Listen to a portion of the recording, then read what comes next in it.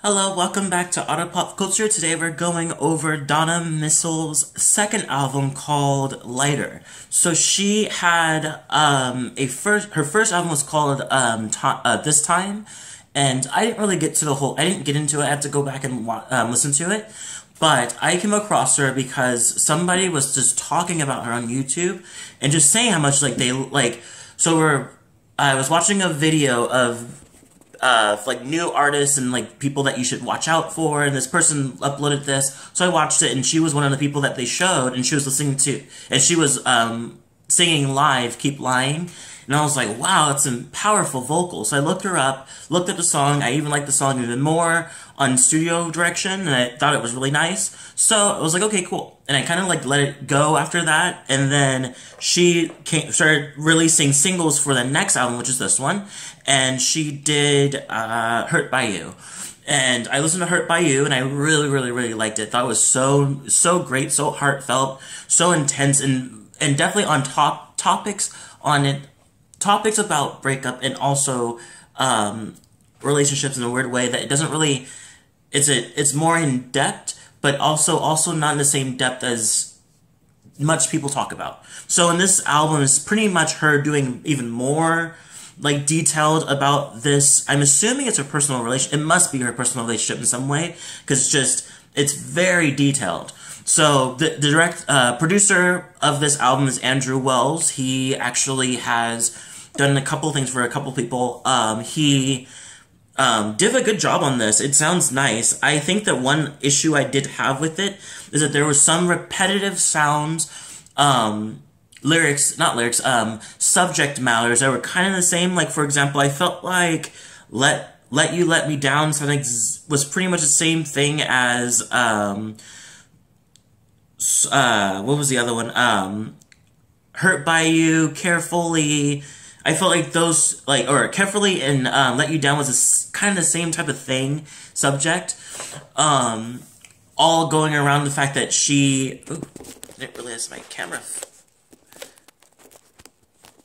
went down. There we go. That she was hurt by this person, and they pretty much just made it the whole situation harder by kind of moving her to make her think it's one way when it's really the other way. But yeah, I'm gonna go through this album, talk about pieces that I liked. So, the first song, How Does It Feel? It took me a minute to kind of break down exactly how what it was about. I felt like I came to terms with the fact that it is about being free for the first time and falling in love with something more truer. I think that's what she's saying. I think she's talking to herself pretty much, because we kind of bounce around in a narrative there's no chronological order in this, which is cool because I get to kind of dissect it in my own way. But this one is pretty much talking about how I think is the aftermath of everything. It's just like, how does it feel to be free? How does it feel to be out of the relationship? How it feels to, I guess she fell in love with somebody else later on, and she's like, how does it feel to actually be truly in love? This is what love actually looks like instead of what you were in before, kind of thing. Hurt by You is one of my favorite songs off of it. I love it. It's pretty much talking about a girl who leaves the relationship for her own sake, before the relationship got worse, more worse than it already is. And it seems like she's the only one that feels that way, because he's definitely been a complete asshole to her. Because even after a relationship, he's trying to hunt her down, he's trying to see how much she changed, but he's just like, it doesn't affect me as much when I'm not around you. One of the things she says is that I'm in love with what we were, but not with you. I think that's kind of very in depth of what she's pretty much trying to say to this person. She loved what we were, where it was good, but when it started to get kind of crazy, I think she lost the love in that spot. Carefully was my other songs I really liked. This one's pretty much talking about how she can't seem to give over those mistakes that went over, and this is, once again, not in chronological order, so this is happening in the relationship. So inside the relationship, apparently, he's done some shitty things, but she still can't seem to get over them. So, in the same time, she says in the same breath, like, I can't seem to get over it, it's a mess, but at the same time, she still wants it, she's still there, and he's still there. So I think the idea is she's also said, I understand if you want to leave. And so, because with her back and forth kind of thing, she understands that. And one of the things she says is, our precious memories add salt to injury. And I think that she's so far out of, like, seeing it as a loving relationship that even the good memories make things worse. Best friend. This kind of goes away from the narrative of the relationship and talks about a friend who that she hasn't talked to in a long time.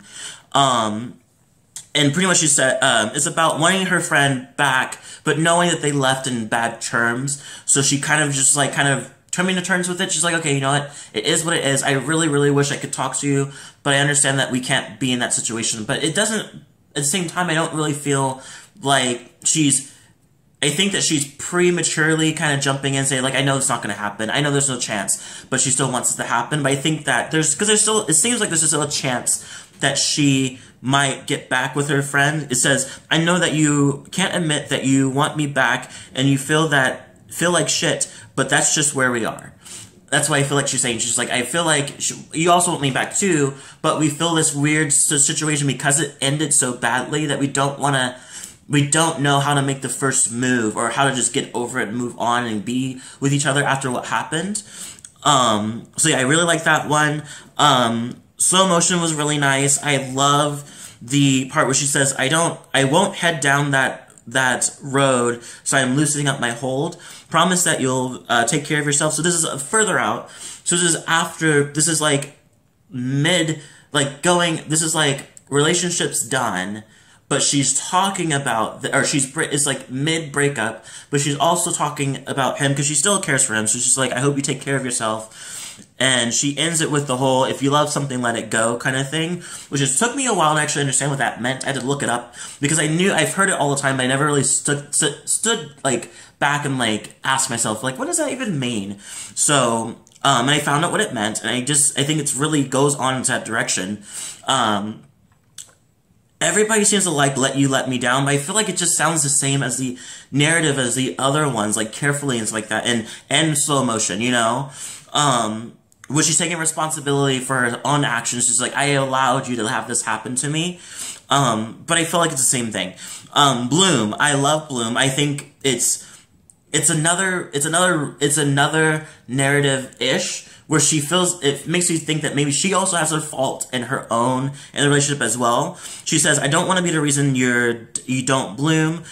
Mostly this is just Qatar, and she just doesn't want to hold him back from being his full-on self, and I think that she sees that the relationship that she's in is causing that, and so she's coming to terms with that. She's like, you know what, it's the same thing as that, if you love something, let it go kind of thing. I think she's following that further, as in like, I'm stepping back because I understand that there's a piece of you that hasn't sprouted out yet. Another one I really like is I'm Not Ready, which is a really great song. Great ending to it. I feel like it's completely way after the relationship. So we're maybe like 3 months in or 2 months in, maybe even a month later, but after a relationship. So she's pretty much she says, like, when I dive into another bed, I feel so empty inside, filling up on regret. So she's pretty much saying she's not ready.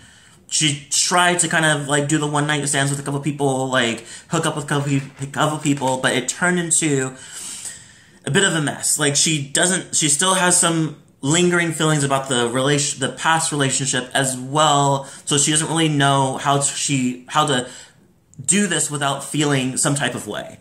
I think that she's saying, she's like, maybe I'm not ready yet to put my foot out there to be vulnerable in this in like new relationships or even like sexual like hookups and everything, because I think she thinks she's still reeling with everything. So possibly still that same month or maybe a month after or so, she's really working on trying to get to that point.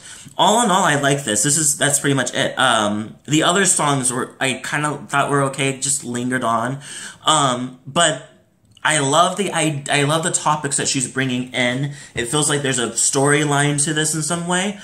One thing I want to bring in is Carefully, one more time, is that this is a quote that I wanted to say, but it was pretty much a paragraph, but she says, the risk that you convinced me to take, save you gave you everything I had. Now what you expected me to say when you let me slip from your hands. And that's carefully when she's pretty much saying just like, it's just, I don't think she wanted to be in a relationship. She wasn't sure about the relationship, so but he was like kind of pushing it, like, please, just give it a risk, just give it a try. Like, I'm a risk we're in to take. So when the risk actually turns out to be a risk and turned to be an actual mess, he's kind of and so she's like, okay, well, I don't want this anymore. This is the risk happened to be an actual risk, and it actually did not work out. And so, but he's still surprised over it. He's like, what? And so she looks at him and is like, what do you expect me to say when shit gets crazy like this? Like, I'm definitely not staying for this kind of thing. So I thought that was a really interesting quote in that specific song. That's pretty much it. Leave a comment below, tell me what you thought. If you liked the album, didn't like the album, what your favorite top songs from the album. Are you a huge fan? I'm still new to her, so if you're like a big hardcore fan, I'd love you to like throw some fun facts at me below and whatever. Don't forget to hit the subscribe button, like button, and also notifications so you can get more of my videos. I give this album a 7 out of 10 because of those parts that were kind of floppy. But all in that, it's a really good. She is definitely on the rise to doing something, and she has lyrics that really, really hit home. So she's on her way to something, and I can't wait for more. Hope to see you guys all in the next video, and be safe out there and all that jazz. And I'll see you guys in the next video.